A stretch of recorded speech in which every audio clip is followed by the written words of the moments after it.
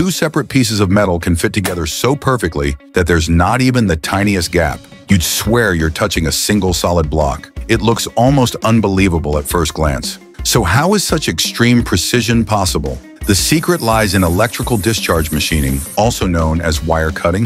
The process uses a continuously moving fine metal wire and creates high-frequency electrical discharges between the wire and the workpiece, generating temperatures of 8,000 to 12,000 degrees Celsius. This intense heat melts or vaporizes the metal locally, and a special fluid flushes away the material, shaping the exact cut.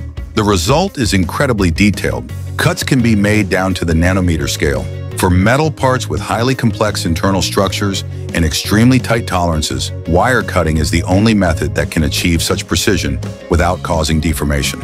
Plus, the edges come out smooth and burr-free. That's why what looks like a single solid block is often just separate parts joined together.